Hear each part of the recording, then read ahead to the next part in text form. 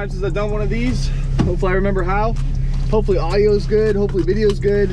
Today, we're gonna take a quick drive. GameStop or EB Games, I don't even know. Oh, I got house keys in me, hold on now. Gonna need to bring these back.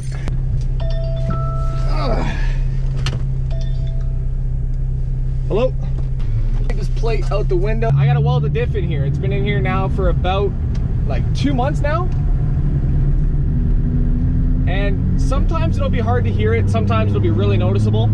The biggest thing that I've realized is that as long as you're giving it gas, you should be okay, right? It's not, you know, as soon as you let off gas or you disengage that gear, that's when it gives the tires that free motion, and that's when they kind of, you know, start to make a lot of noise and chatter. So as long as you're kind of, you know, keeping it in that gear, applying gas, you should be good. I got my ABS light currently stuck on. I got my slip light currently stuck on. And I've taken off traction control myself. So currently right now, it's a mess, man.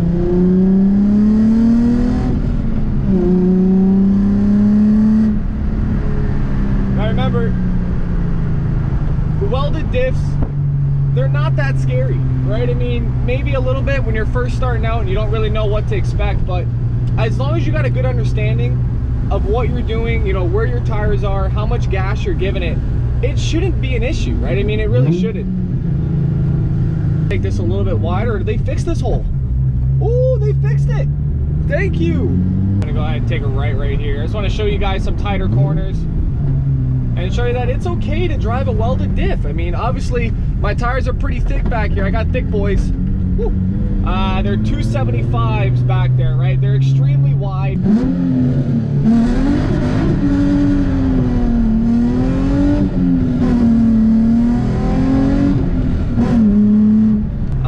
I'm just excited for next year, man. I just want to get seat time, and you know, I feel bad that it took me this long to get to where I am today, but at the same time, it was a process, right? I mean, certain things needed to go in motion first.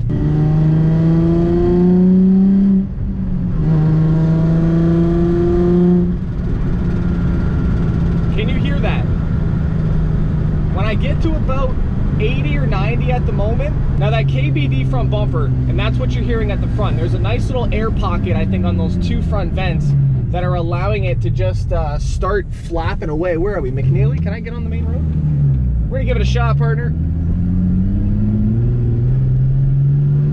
So once again, not bad, left-hand turn, welded diff, and we're okay, right?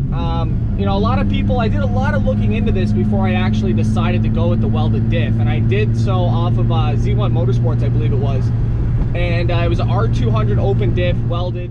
It's held up, right? I mean, I did one skid pad event, nothing crazy, but the welded diff has actually held up. I was just praying, you know, the welds weren't going to snap.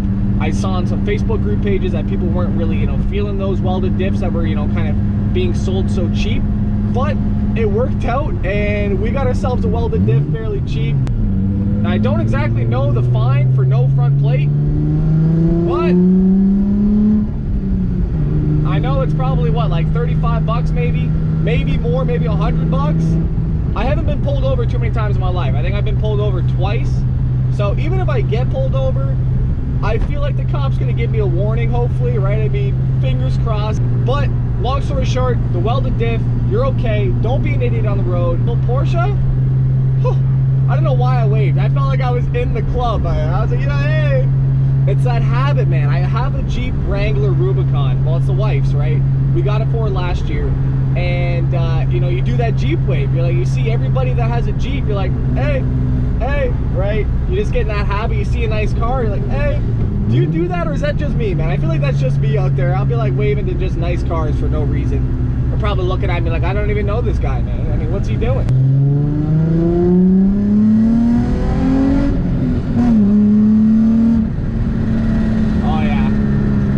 Hear it big time. It sounds almost like a flat tire. When you're listening to it, it sounds flat, but it's those two big air ducts that are at the front, and they're just pouring in air, and there's a little chunk at the front bumper that's just flapping away, right? So I got to get that taken care of for sure. I did end up getting some of the Chemical Guys wrap detailer spray. This thing was nice, and it smells delicious, by the way. Picked this up off their website. They're doing a little Black Friday sale. Whole rear end on the car, we have solid aluminum bushings all around from Siki, including the differential, right? So the rear end's pretty solid, so I don't really have any issues. I got PBM rear tow arms. What else we got back there? I think I got another camber arm back there. So I'm definitely looking into upgrading the front end over the winter. I have my front angle kit from PBM that I want to throw on there as well too. So big plans coming for the car. But from what I've been told, if you're going with the PBM front angle kit, you need the long stroke coilovers. So I may have to upgrade the coilovers at some point in time. I'm currently recording this on my GoPro Hero Session. I just got this the other day. It was the Session 5, I think it was, a Hero 5 Session, whatever it is. I got it. I got a nice little kind of side mount clip for the helmet too, so I'm going to be buying a helmet very soon. And if you guys don't know, I have a KBM front bumper on the car, which is a Nismo Rep, I do believe. It's a polyurethane front bumper. So what that means is that it will allow you know, the bumper to rebound and not crack and break in case it does, you know, have any impacts on it. So I really do like that aspect about the bumpers, and that's kind of why I went with KBD, especially if I'm trying to get to the track a lot more next year. But yeah, it's definitely not fun. That was a cop right there. He got pulled over, big dually truck.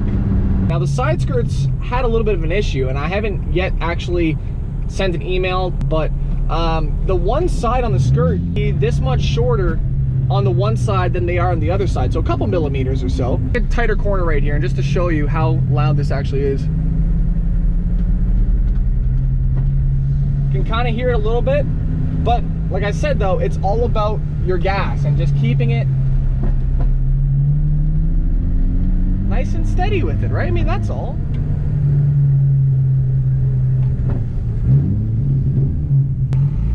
All right, we're gonna take the hard way around here.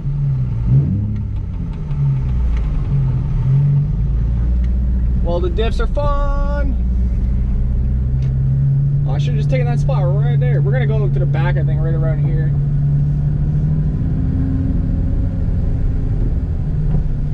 Biggest things, parking lots. You will want to park a little bit further away.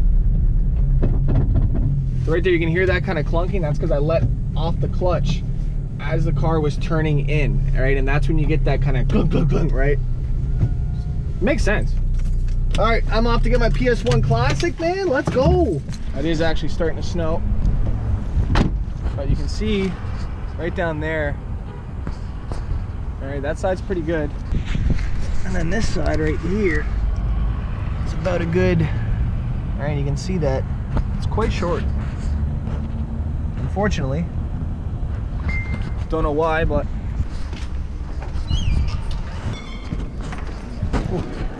we have secured the package. Over. All right, so a few things I ended up grabbing while I was gone. Clear 2.0 Sleeman, been loving that lately, and also GameStop. This came to about 130 bucks or something like that plus tax. It was definitely a little bit expensive, but it'll so be worth it though. Sony PlayStation Classic, Cool Borders 2, Destruction Derby, Final Fantasy I never actually played growing up, Grand Theft Auto, the original one. We have Jumping Flash, Metal Gear Solid, I'm really excited for that, Ridge Racer Type 4, Resident Evil Director's Cut, we have Rayman, Siphon Filter, Tekken 3, Tom Clancy's Rainbow Six, Twisted Metal's on here. Look how tiny it is.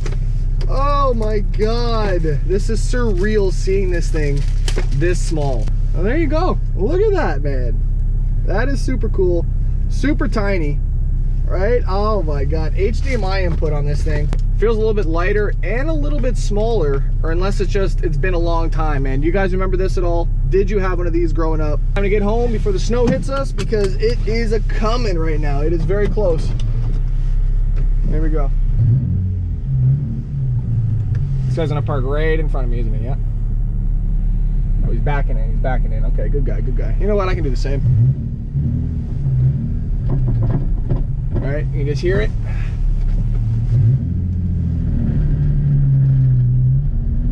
We're good, man. We're good.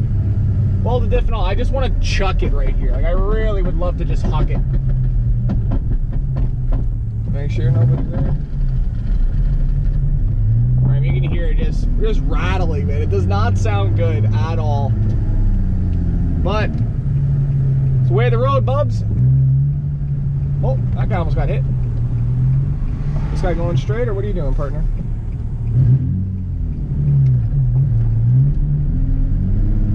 So I don't know if you guys can hear it or see it with the chugging. Who's calling me right now?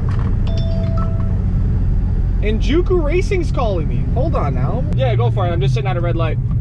Okay, perfect. I came across your order. It looks like you purchased trying to match that rail to that seat. I was, yes. Oh, okay. Alright, so the wrong option was chosen for the seat rail. Okay. You will need the FG. It's the same price. I just wanted to verify, before I ship out anything, get the right stuff. I really appreciate that, man. Check the order, man. That is above and beyond. I mean, just going through the orders and making sure that the customer got the proper items to fit each thing, that's A+ right there, man. That's a huge thank you on them. But shout out to Juku Racing for making sure that order went through properly. And Juku Racing again. Actually, just got updated from supplier for the seat. This seat is actually always a custom order from Japan. Okay. They're saying that if it ships out this week, they'll reach us through the US in the next 8 to 10 weeks. Awesome, buddy. I appreciate it. Thank you. All right, bud. Thank you. Bye. Okay, so good news and bad news. Good news, the seat's custom made from Japan.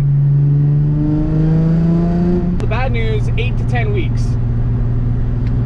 Oh well, doesn't really matter, right? I mean, I'm not tracking the car anytime soon. I wanted this for next year anyways. This guy's kicking up dirt on me, man. But I'd love to know down below though, how many of you guys do have a welded differential at home? Do you daily it, right? What are your experiences down below? I haven't had anything crazy, right? I mean, it's just those overcoming those loud noises and just, being able to put them in the back of your head, be like, it's just a welded diff, right? I mean, that's it at the end of the day. So, hopefully you guys did enjoy this little car vlog today. It's something new, fresh. G35 welded diff. This may be the last car vlog of the year just because of the fact that snow's coming. I may pull it out when the snow gets here. I mean, it really depends on how bad it is.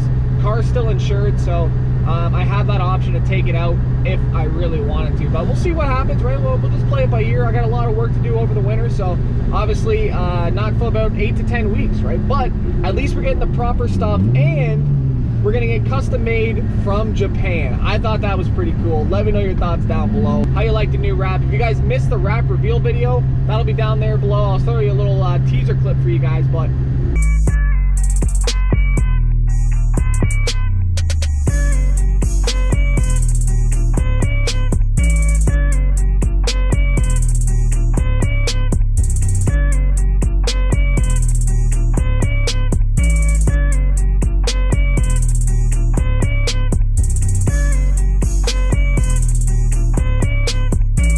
thank you once again. I'm out. Peace.